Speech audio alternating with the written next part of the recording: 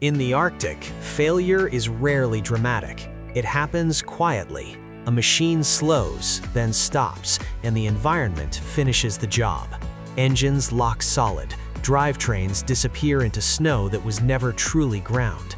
Vehicles worth millions are abandoned because ice shifts, swamps breathe, and nothing stays firm for long. Out here, raw horsepower means very little. Yet some machines continue forward, not because they are the most advanced or the most aggressive, but because they were engineered for a world without roads, recovery crews, or second chances. Today, we are counting down 10 Arctic snow vehicles designed to traverse deep powder, unstable ice, frozen wetlands, and even open water, terrain where most machines simply vanish. These are not upgrades or evolutions, they are survivors. And by the end, one reality is unmistakable. The Arctic does not reward strength, it rewards machines that understand where they are. Kamaz Arctica, the Tundra Strider.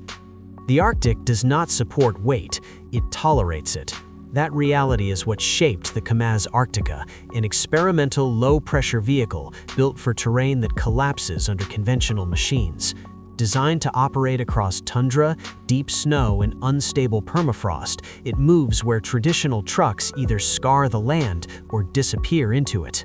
Its most defining feature is its enormous low-pressure tires, engineered to distribute mass so effectively that ground pressure is lower than that of a person walking. An articulated chassis allows the vehicle to flex and follow the terrain, keeping all wheels planted as the surface shifts beneath it. Rather than cutting into the landscape, the Arctica floats across it, preserving traction while minimizing environmental impact. A cold-optimized diesel engine prioritizes reliability and range over speed, enabling long-distance travel far beyond any road network.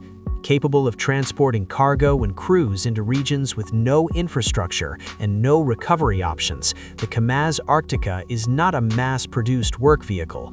It is a testbed vision of Arctic mobility, where success depends not on conquering the environment, but on disturbing it as little as possible while moving through it.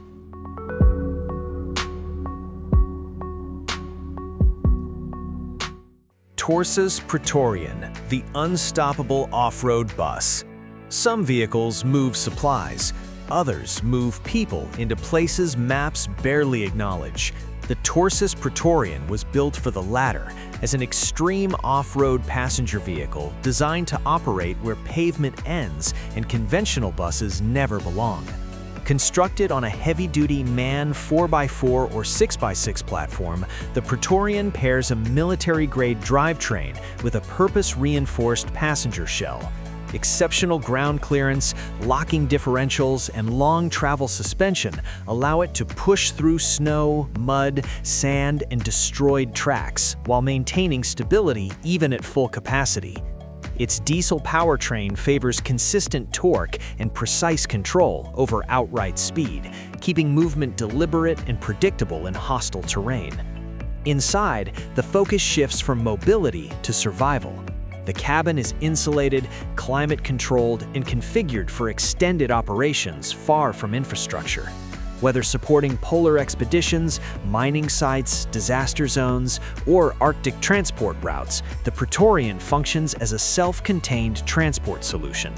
Brutal in appearance and strictly utilitarian, it feels less like a bus and more like a rolling base of operations.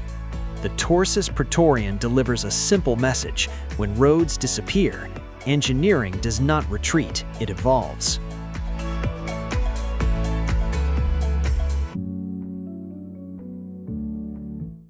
Windsled, the wind-powered Arctic transport.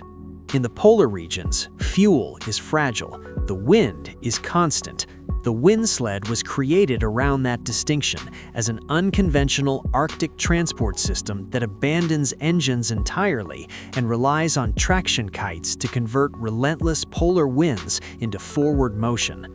Designed for extended expeditions across open snowfields, the Windsled rides on skis, allowing it to carry substantial cargo loads with minimal resistance.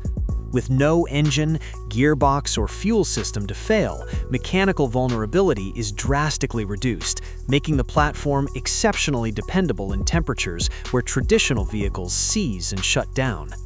Direction and speed are managed through precise kite control, enabling steady progress and, under the right conditions, impressive transit speeds across uneven terrain.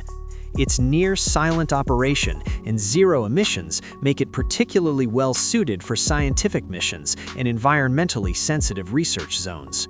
The Windsled does not attempt to overpower the Arctic, it aligns itself with it, transforming one of the region's harshest forces into a reliable means of movement. In doing so, it demonstrates that true innovation sometimes lies in removing complexity rather than adding to it.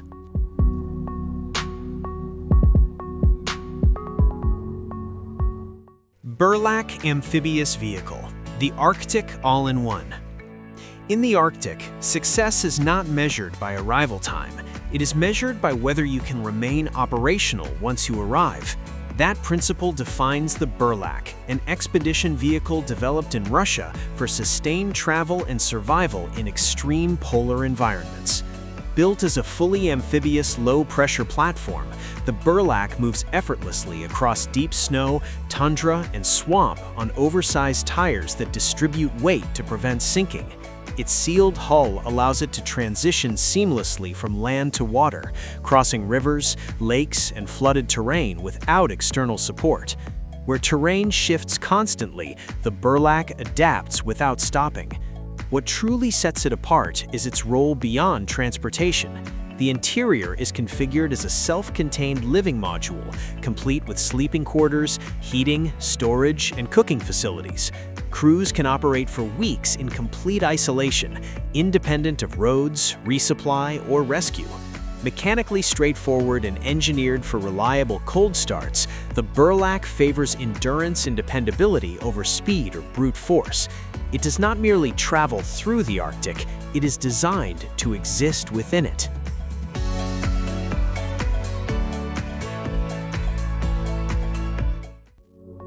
Lesnik, the smallest Arctic workhorse. The Lesnik is incredibly compact. It fits in a standard garage, can be towed by a light pickup, and weighs under 800 kilograms. Built in Russia in the early 2000s, it was designed for forest rangers, hunters, and off-grid travel where even motorcycles struggle. Powered by a small two-cylinder diesel, it relies on low-weight, four-wheel drive in low-pressure tires rather than power. The cabin fits 2 people, with a rear bed that can carry gear, fuel, or camping equipment. Simple controls and minimal electronics keep it reliable in harsh conditions. Its narrow width lets it slip through tight forest trails and cross thin ice that heavier vehicles cannot.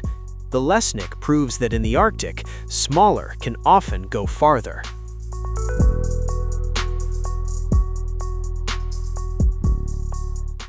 Avtoros Shaman, the 8x8 extreme terrain master.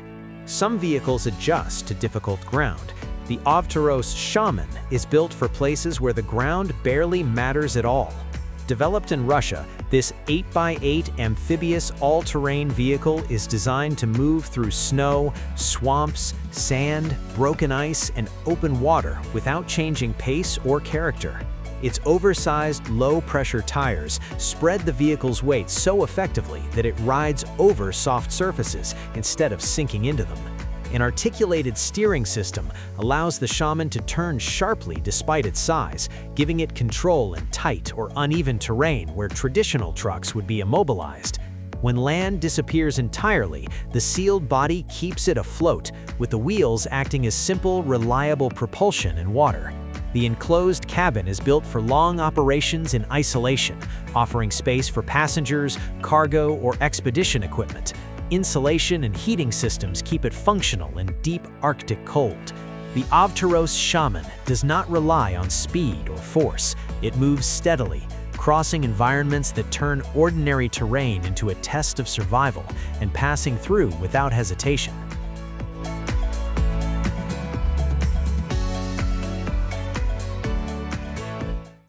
Nodwell 110, the Arctic workhorse. Long before Arctic vehicles relied on sensors and software, survival depended on machines that were simple, heavy, and nearly impossible to stop. The Nodwell 110 represents that era. Developed in Canada, this tracked, all-terrain vehicle was built specifically for snow, muskeg, ice, and tundra terrain, where wheeled vehicles consistently fail. Its wide steel tracks distribute weight across a large surface area, reducing ground pressure and maintaining traction on soft or shifting ground. The engineering is deliberately uncomplicated. A robust diesel engine, fully mechanical drivetrain, and minimal electronics make the 110 dependable in extreme cold, where modern systems often become liabilities. Field repairs are straightforward, even in locations far beyond any support network. For decades, the Nodwell 110 has supported Arctic logistics, mining operations, oil exploration, research stations, and remote transport missions. It carries people and supplies into regions with no roads, no infrastructure, and no margin for error. It is not fast, and it offers little comfort, but the Nodwell 110 delivers something more valuable than both.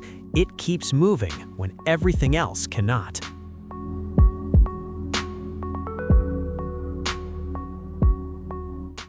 Bombardier B12 Snow Bus, the polar people mover.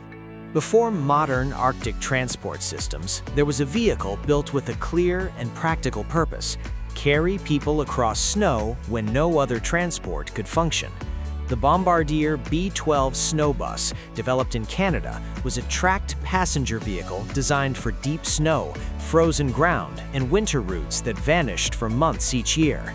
Its wide tracks and low ground pressure allowed it to move where wheeled buses, trucks, and cars were completely ineffective. The mechanical design was intentionally simple, powered by a dependable engine and built for steady, predictable operation rather than speed. In polar environments, reliability mattered more than arrival time. The enclosed, heated cabin provided safe transport for workers, researchers, and residents traveling between remote communities, mining operations, and seasonal camps. In extreme cold, the B12 functioned as both transportation and shelter. It was not built for exploration or extremes. It was built for continuity. In regions cut off by winter, the Bombardier B12 became a lifeline, keeping people connected when snow erased every other option.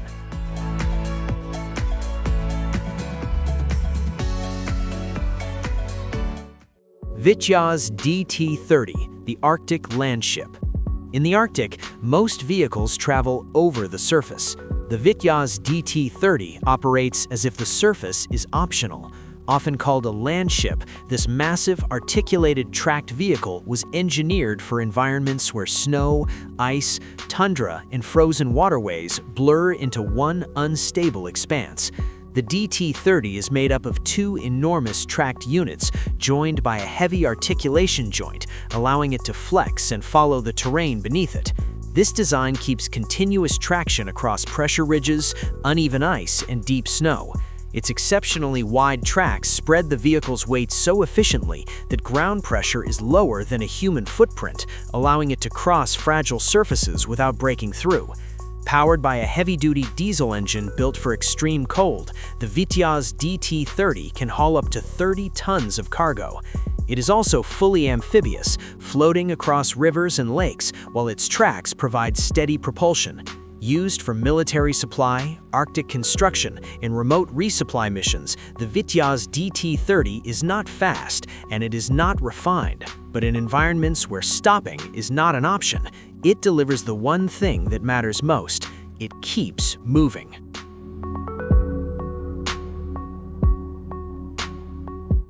Thiokol IMP 1404, the compact snow legend. To understand this machine, you have to go back to the 1970s, when reliability mattered more than refinement.